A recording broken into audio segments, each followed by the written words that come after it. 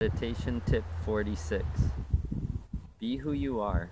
Try and be who you are in every situation. Like wherever you go, whoever you're with, don't try to play different roles for other people, okay? Like always try and be your truest self. So like however you'd act when you were by yourself, try and do that during your day, okay? Because I've noticed this a lot. I used to do it too.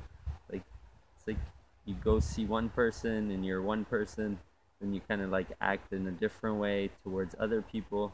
Like you are just as important as the most important person in the world, okay? Like you're you and everybody else are equal, so don't pedestalize like other people, even if they do great things. Like appreciate it, but at the end of the day, you're just as good as they are, okay? So don't ever feel like small, and just be yourself, all right?